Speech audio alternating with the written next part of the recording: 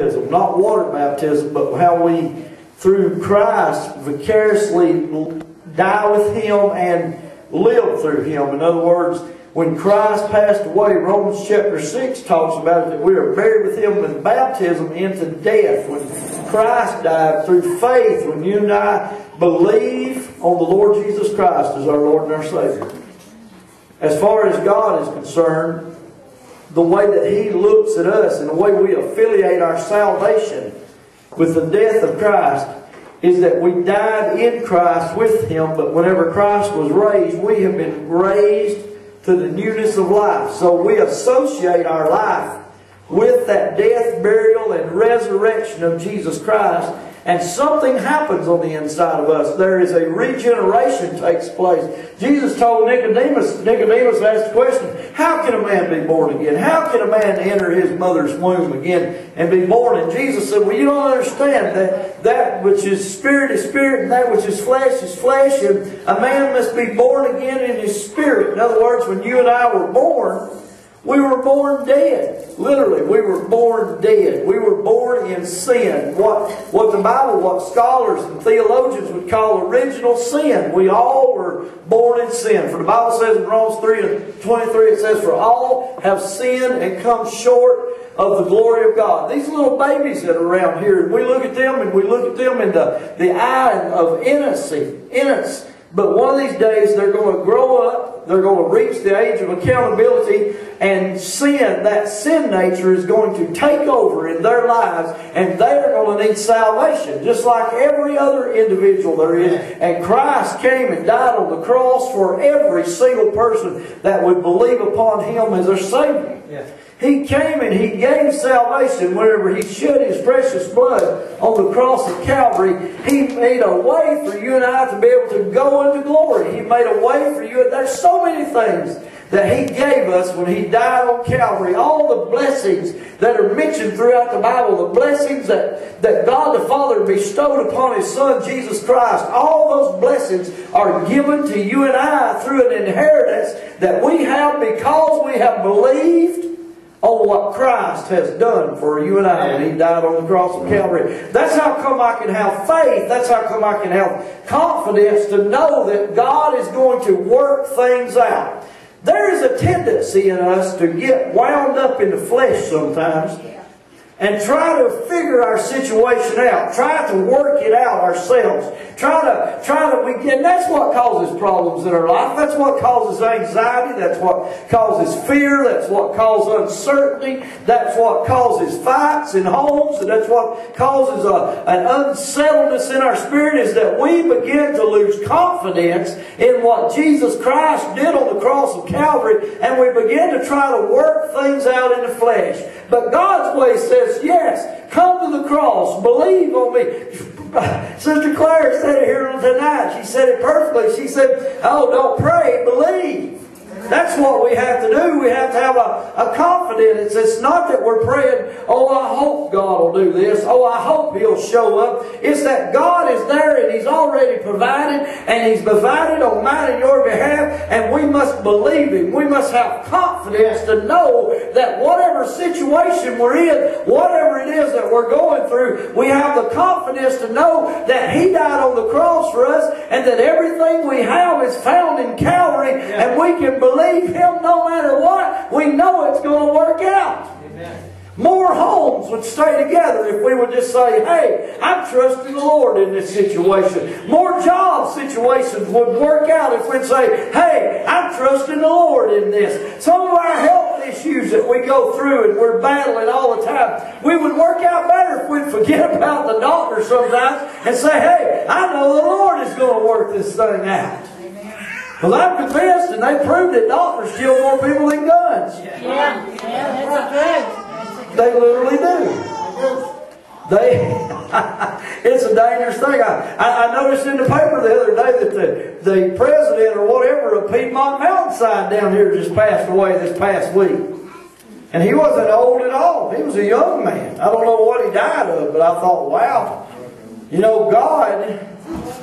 Somebody said tonight in the line, when your number's up, it's your time to go.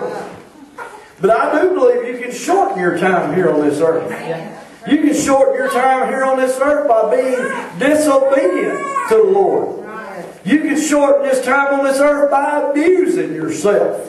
Abusing your situation. Putting yourself in a place that God would never put you. And yet there's people out there, even Christian folks, that put themselves in predicaments, that put themselves in situations that God never intended on them ever been. People put themselves under unnecessary stress at times, unnecessary anxiety, unnecessary drama, and the Lord knows I hate drama. I can't stand drama. You just sit still, drama will come to you. But if you'll forget about drama and say, hey, I trust the Lord. I trust Him. I trust what He did for me when He died on the cross of Calvary, because He sanctified me at that cross. He made me holy. He cleaned me on the inside. And He loves me. That's whenever we begin to realize just how much the Lord loves us, that our confidence and our trust in our salvation will blossom. It will grow. When we realize what Christ has given us when He died on the cross of Calvary, the things that we inherited, we will blossom and we will grow and we will understand that we're in His care and that He loves us more than we could ever dream of. He is an unconditional, loving Father. He loves you. Just because you make a mistake, He doesn't wipe His hands clean of you and say, I won't have anything else to do with them anymore. No, He's a nurturing, caring Father. And along comes the Holy Spirit and begins to work on our heart and begins to work in us. And the cross in our life begins to shine. And we begin to see that God has made a way for us to escape the situation we're in. God has sent the blessing, and we've got to learn to wait upon Him. We've got to learn to trust in Him. We've got to learn to have the confidence in Him in whatever situation it is that we're going through in life. And He will work it out if we'll just trust Him. We've just got to have confidence in the Lord and say, hey, He saved me. He'll deliver me. Yes. You know, I think so much about this all the time, Mike. We don't have anything that creates memorials in our life of what the Lord has done in our lives. Now, some people do. Some people keep a journal. Some people keep a notebook. I used to do that. Whenever I pastored another church, I would keep a notebook. And I'd say, this is what I prayed for, and this is what the Lord did on this day. One of these days, I'm going to read those things. Or maybe if I'm dead and gone, my kids will read them. I don't know. Maybe my grandkids or something. Tristan found one of them. She accidentally snatched it up with her and took it and moved away and got to read it and got the ball and squall and sent it back to me. But I think it's important to grasp what it is that Jesus has done for you when He died on the cross. Now in the Old Testament they would take that staff. They would take that wooden staff, and whoever owned that staff would carve the chronological blessings of God on their lives into that staff, so that any member of that family could look at that staff and they would see that carving that depicted that trial, that tribulation, that persecution, and then they would see the deliverance of God. And so that's how come there was so much trust in the staff in the Old Testament. Was because they looked back at that and it was a written history of what God had done for them. No doubt in my mind, if you were to really seriously sit down every day of your life and keep a record, because God's keeping a record. Yes, He is. And you were to sit down and keep a record of the troubles and the trials that you've been through in this life, you would see where God had delivered you. And you would see where He had delivered you in different ways and different times by different means. Maybe He sent an angel. Maybe He sent somebody. Maybe He created a situation in your life you didn't understand. You didn't want to go there. You didn't want to do it. But God done it. Amen. And God knows. God knows what you and I have need of. He really does. We let fear well up in us so many times because we don't understand that our God loves us and He supplies every single need that we have. Yes, He does. That's how come whenever you get somebody's heart right on the inside and they love God, they give God every single thing they got. I mean, they just say, yes, Lord, it's yours. My time, my energy, my focus, my job, my finances, my wife, my family. God, everything I own belongs to you, God. You just let me borrow this for a little while. But you are the husband over the vineyard. You are the master of this thing. Lord, it's you, oh God. That relieved me a whole lot whenever I figured that out, because then when I started having problems, I quit saying, Bruce, I got a problem. I say, God, you got a problem. I did. I really did. An old preacher helped me out one time talking about an old woman praying over a well. So they was praying over a well down in Mexico that it went dry. This woman was pastor of the church down there. A bunch of them evangelist people had come down there to look at their ministry and everything. And they all gathered around the well, real formal, grabbing their Bibles and grabbing each other in the hand. And they were going to do this big formal prayer around the well. And the woman pastor walked up and said, God, there it is. What you going to do about it? And then she turned around and she said, let's go have some lunch. And by that evening, the water was back in the well. You see, that's whenever you say, Lord, I trust what you did on the cross for me. And I'm going to walk away from this situation. I'm going to leave it at the foot of Calvary. I'm going to leave it with you. And I'm just going to trust you, Lord. Whatever happens, happens. I'm just going to trust you. Amen. If we could see that more in our lives instead of trying to wrestle it and work it. And understand that whenever you died with Christ, that you inherited everything that Christ had and has. Yes. It belongs to you and I. Amen. That means when I get sick, Sister Lona, when I get sick, I say, Lord, it's yours. Yeah. I say, Lord, I put it at the foot of the cross. Lord, it's yours. Do I instantly get healed? Well, sometimes and sometimes not. Sometimes I have to battle my way through it. But nevertheless, I trust the Lord. When there's a shortness in my finances, whenever I'm having problems meeting the bills and paying the bills.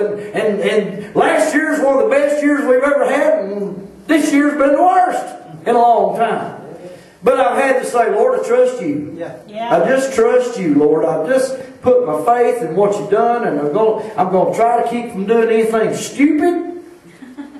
And I'm just going to trust you. I'm going to watch, but I'm going to trust you. And the Lord blesses. You know, I was about to get excited today. All started out Sunday. We had went and played in Blue Ridge. I left my truck at Mike's. Lois and me got on the Gold Wing and took off Sunday afternoon, coming up here to get the Monday. We didn't come in on Monday.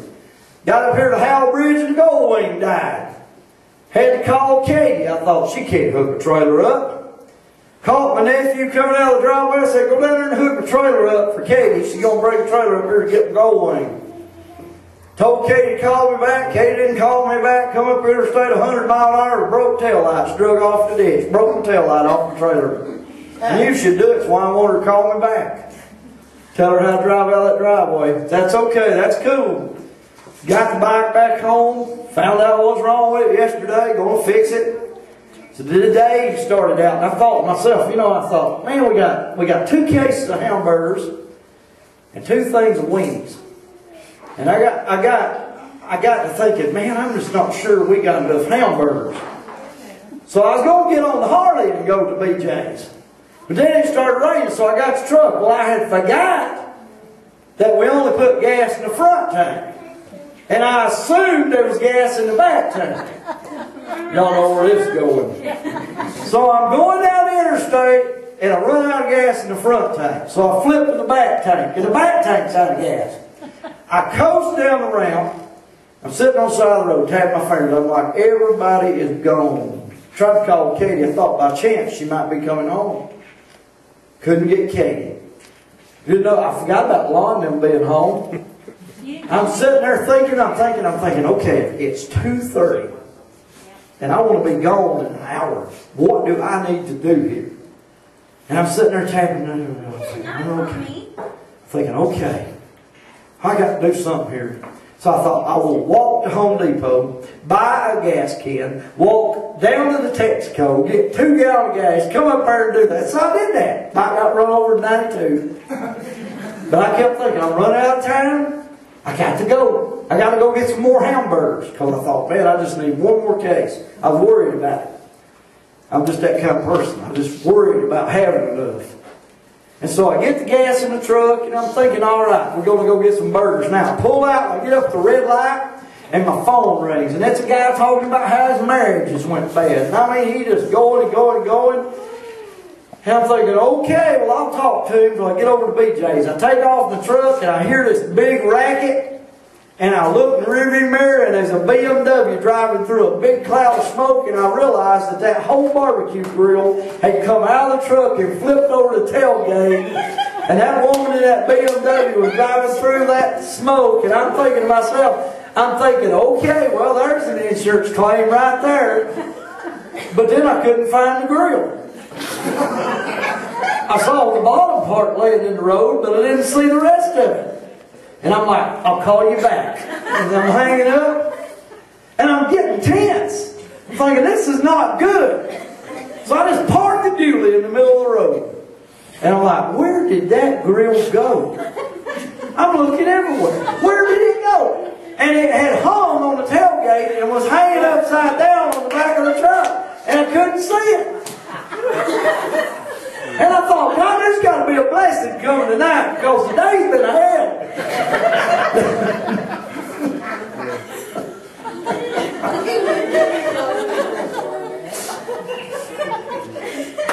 I mean, I was having a Randy Travis day. Rough. I'm telling you. Anybody ever have a day like that? I mean, you think it's going wrong, and it just gets worse. I knew when I come in, I said, "Oh, David Smith or somebody cooking hamburgers, because I will burn that place down at the rate I'm going today. There will be no Chamber of Commerce when I get done with it." I feel it, though. But isn't it amazing how that we can let the circumstances of our life turn our world upside down? And Christ just says, hey, trust me, I'm going to get you through it. You just got to do what you got to do, when you got to do it, and move on. Amen? God is a good God. Yes, You wonder, you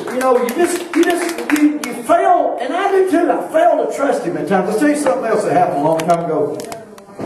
I had somebody call me one day from Missouri, and they said, Bruce, said, I want some of your CDs. We had about 6 or 7 recorded back then, about half of what we got now.